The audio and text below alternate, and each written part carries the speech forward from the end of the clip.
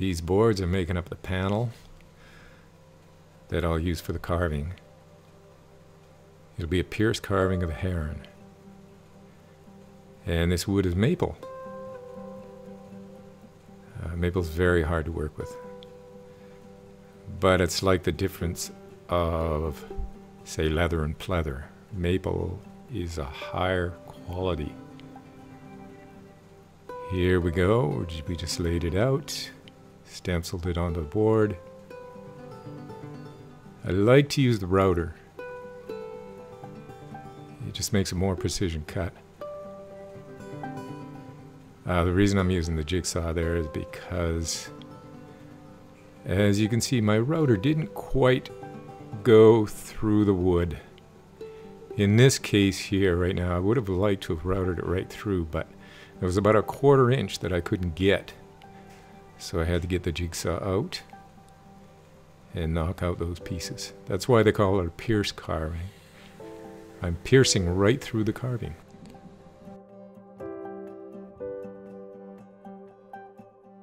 After I get it pierced out, I'll just knock out the general shape of the carving. Carving like this is fun to do. It goes quite fast. Even though this maple is really hard to cut. I'm not sure that I'll make one out of maple again. I'm just laying out some more detail. And this is actually a waste of time, because as I shape that out, I'll lose all those lines. I do have a habit of overdrawing things, but what's a little more time just gives me a better view of what the overall picture is going to be like. Now here I'm basically just cutting in areas that are going to be in different levels, and here I get to get my chainsaw out. I guess you wouldn't really call it a chainsaw carving, but there's a little chainsaw work there. It's not like I'm gonna take it outside and turn the gas-powered chainsaw on. You notice how all of a sudden that circle frame on that thing has all of a sudden become smaller. I took it somewhere else and knocked that wood off. And also you'll see above the head there's that brown streak on the wood. I do cut that off and I glue another piece of wood on there. You'll see the fix that I do there. I don't mind there being little repair jobs in the carving. It just so shows the procedure of carving a little better. Because quite often you'll run into something that needs to be fixed. Something might go wrong. And there's always a way to fix something. Well, you should be good enough that I should say you will get good to the point that rarely will you have to fix something.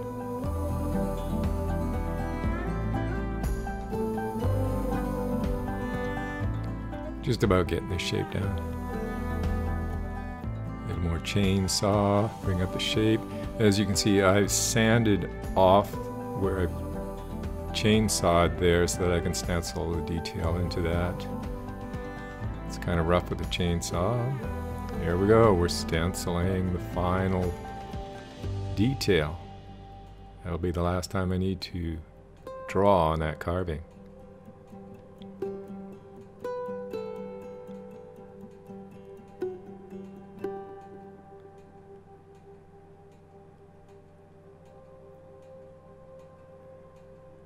And these lines will stay there until I get them all carved out. Not like the last ones where I carved right over them. Okay, we'll just detail out these lines a bit. That blemish that I'm going to repair, that shouldn't have been there.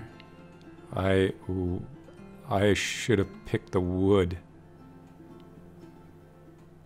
and I didn't think that would show up.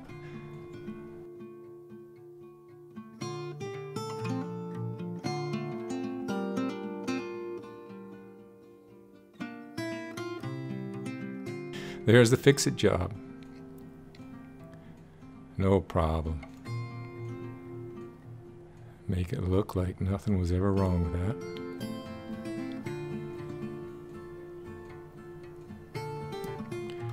I got a brother-in-law that lives over in Oak Bay. It's a southern part of Vancouver Island. And they have a koi pond in their backyard. And they have a real problem with these herons coming and scooping the fish. Normally the birds just, they live and hang out on the waterfront where there's rocks and dead trees and tall grass. They camouflage in. And there's shallows where they can catch minnows. They'll be out wading around in the water and in the tall grass. And it looks like there's when they're out in their environment, they look like just a piece of driftwood or something, maybe a dead tree, a small dead tree coming out of the ground or something like that, because they move very slowly, with great patience. They just stand there and advance on their prey very, very slowly. It fools the prey because they think it's just something else that's hanging around, just a piece of wood or something like that. But really it's this live bird that's going to pounce on them and eat them for breakfast.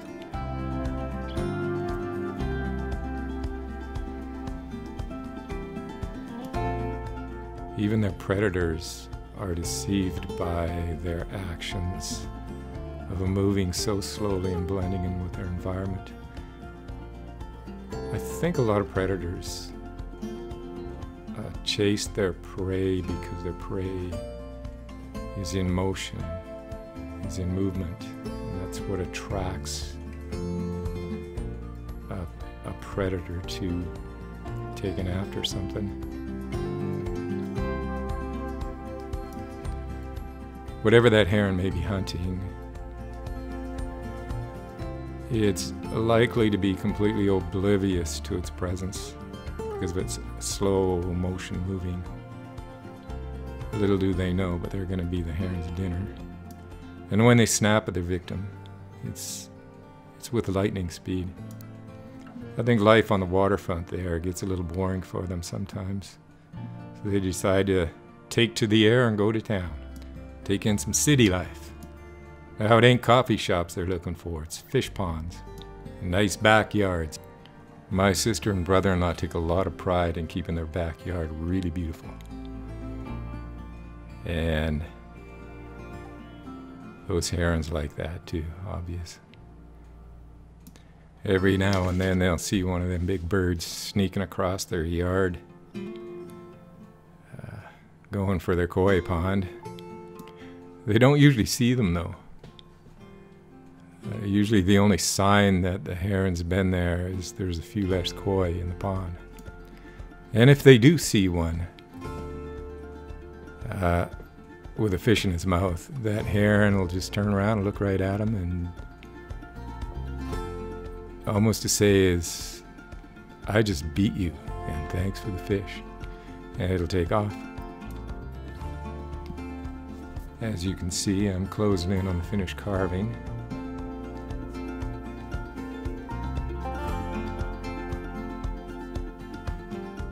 I put a bunch of undercutting in there. Just makes the bird pop. You don't want to show a great big thick wing. So it's undercut to the point where it really doesn't look like it's a big heavy chunk of wood. That's a great thing about these pierce carvings. You can get in and you can work from both sides.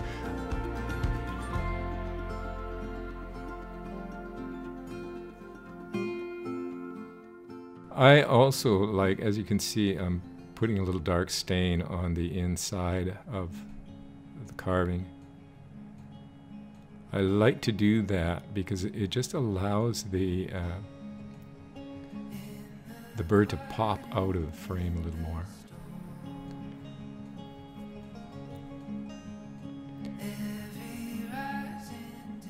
go into the hard to get at places with a finer paintbrush.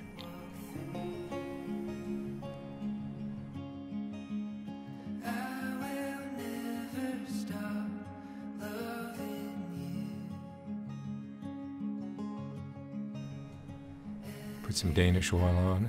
It's an oak finish. I'll put it right across the whole carving. Just makes the cut lines pop a little more. And preserves the wood. You have to, what you do to one side of the carving, you should do to the other side, because if it's not treated on one side and draws moisture on the one side, you could get warping. What I just did there, I lifted off, after the stain was dry, I lifted it off. Just to highlight the bird a little better. I carved in my signature there, and this is the hanger. I'll clean it all up, and that's just a clear oil that I put on both sides. I'll let that dry. It should be pretty well done.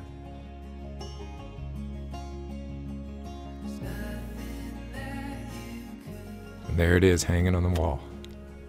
So thanks for watching, and feel free to subscribe,